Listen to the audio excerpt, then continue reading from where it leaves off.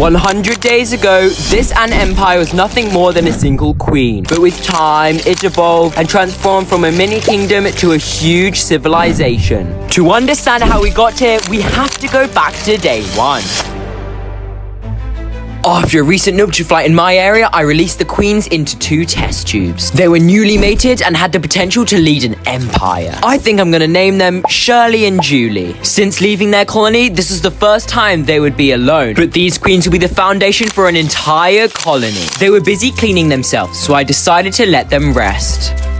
On day 12, I checked the queens once again. Shirley had laid a small batch of eggs. If things went according to the plan, she would look after these over the next few weeks. I then checked on Julie's test tube, expecting to see the same thing. To my shock, Julie had not made it. Out of every 100 queens, only 3 make it in the wild. Despite this tragedy, we still have a queen with eggs. I'll stash her away and let her eggs develop into brood. After no time at all, it was day 30, and you will not believe what I saw. Behold our starting colony of Iridromyrmex. This first generation of ants is crucial for the survival of the colony. They were hungry and had one job. They had to search for food for the growing empire. If they could find some nutrition, they would bring it back to the queen and brood, but if not, the mini kingdom would be doomed to fail. And we really don't want that. So let's try giving them a crushed cricket and some sugar water soaked in cotton wool. Luckily, they accept this offering, but this is nothing compared to what we will feed them once the colony grows a bit bigger. For now, I'll feed them simple nutrients. By day 45, they were a bustling civilization. All was well until something truly dreadful happened to our colony. A flash flood released by the unreliable cotton rampaged through the test tube, killing everything in its path. A few workers, brood, and the queen were among the only survivors. This devastating blow has reduced their numbers to only a few, and I don't know if they can recover after a disaster of this magnitude. Our only hope would be to feed them enough nutrients and see if they survive.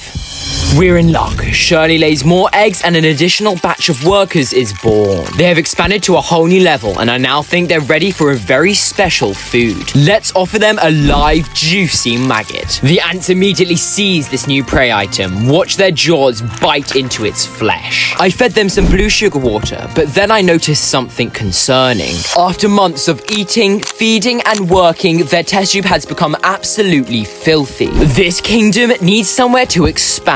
And fast. If we leave them like this for too long, the dirt could become infested and a mold outbreak could end them for good. So on day 60, I moved them into a new setup and they're looking bigger than they've ever done before. This species is a predator and a scavenger. Workers forage and collect small insects and also look for sugar sources which they feed to Shirley and the other workers.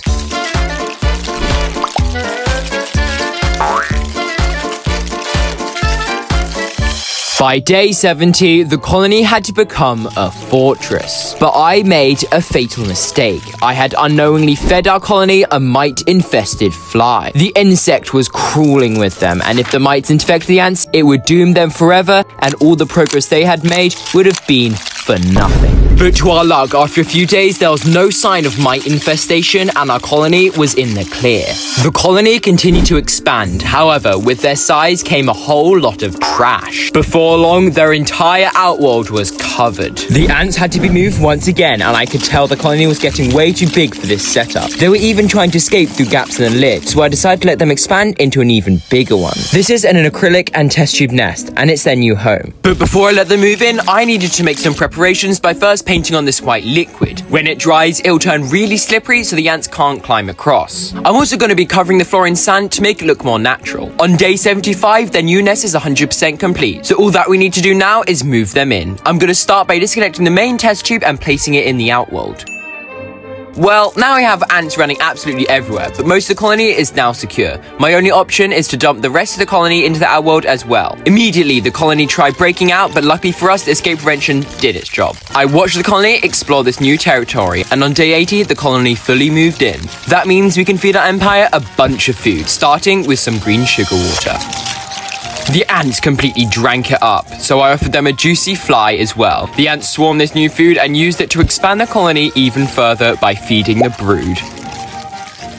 Over the next 20 days, the colony exploded in population. As Shirley laid more eggs and the size of the empire increased, I introduced them to more and more test tubes. Our once small colony has truly become a civilization. Through chaos, carnage, and questionable ant decisions, we survive to day 100.